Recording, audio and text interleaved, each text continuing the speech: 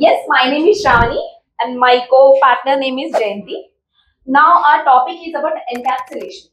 So before going to talk about encapsulation, first of all, I just want to give some point about OOPS.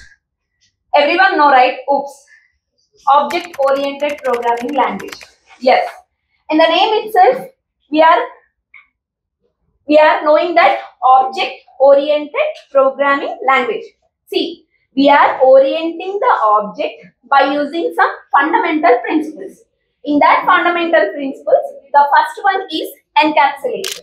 The encapsulation is a processing of the binding the data into a single unit. In Java, we are called as class. The data can be variables and methods which declare the within the private access modifiers. The scope of the private access modifiers within the class. In order to scope of the outside the classes, we are using the public setters and getters methods. Yes, public setters and getters method. Okay, everyone don't know like why public setters and getters method. Here we are using the getter method to get the attributes. Got it? So here we are using setters method to write the variables, to write the attributes. Okay.